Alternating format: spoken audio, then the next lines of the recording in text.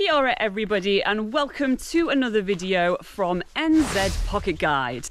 Today I'm going to go through some of my favourite places to ski and snowboard in New Zealand. So without further ado, let's get started.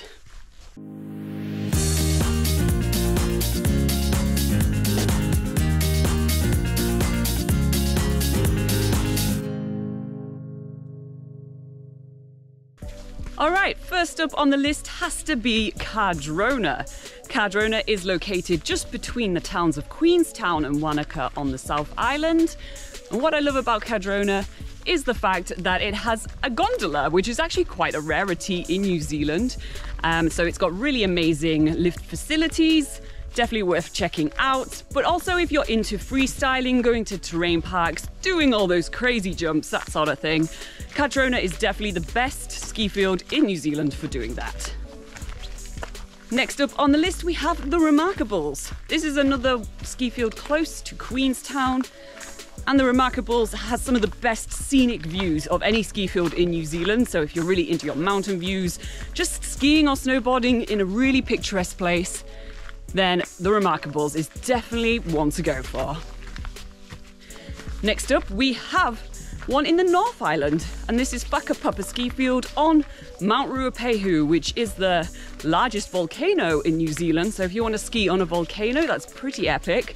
But also Whakapapa is actually the largest ski field in New Zealand. So if you want to get lots of extra runs in, that is a really good place to go. So that's on the North Island.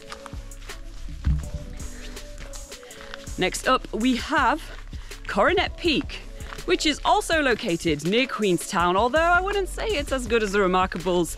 It's a good place to go to if you want to learn to ski. So if you want to get some lessons, the runs there are quite easy going, so there's nothing too crazy steep going on there, nice wide runs.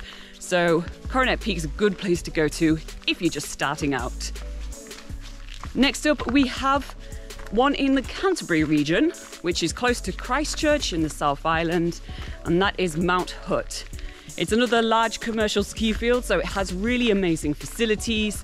You've got lots of chair lifts, you can go have lessons there, even has a cafe, so if you just want to drink coffee all day, you can go up there and do that and just enjoy the scenery. So Mount Hutt is another amazing place to go ski and snowboard in New Zealand. And finally, also in the Canterbury region, we have Craigieburn, which is the only one I'm mentioning on this list, which is actually a club field. So there's actually more club fields in New Zealand than there are large commercial ski fields like the ones I've just talked about. These club fields have less facilities, but it's more of an old school New Zealand ski experience. So if you want to try that, Craigieburn is actually one of the best. So that's also in the Canterbury region, close to Christchurch. Alright guys, I hope you enjoyed this video and got lots of good tips from it, but if you want more tips, head to nzpocketguide.com to plan your ski season in New Zealand. But yeah, that's it from me, and the team are joining me in wishing you the best time in New Zealand, and we'll see you for another video in the future.